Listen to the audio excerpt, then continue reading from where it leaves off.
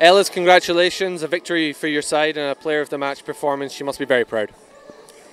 Yeah, thank you very much. I'm proud of the game today. And firstly, I'd like to thank my family and thank them for their support and also for the coach and for every players that support me during the game. Thank you very much. And lastly, I'd like to thank God for the talent He has given me. Thank you.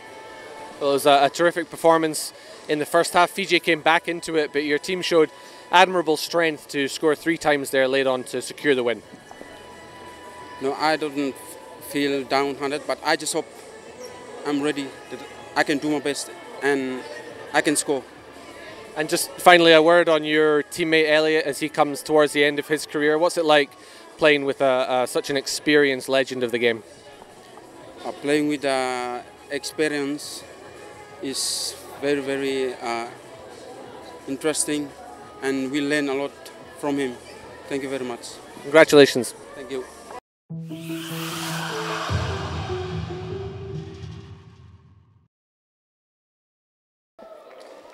Dylan, congratulations, champions, a player of the match performance and a place in the World Cup. How do you feel? Oh yeah, buzzing. It's hard to describe. I guess we've worked so long, so hard to get where we are, and obviously it came out today and we won the game and everyone's bloody happy about it. That first half looked pretty tough out there. It seemed to fly by. How did it feel out on the court? Yeah, it was a tough one. I think both teams were kind of feeling each other out.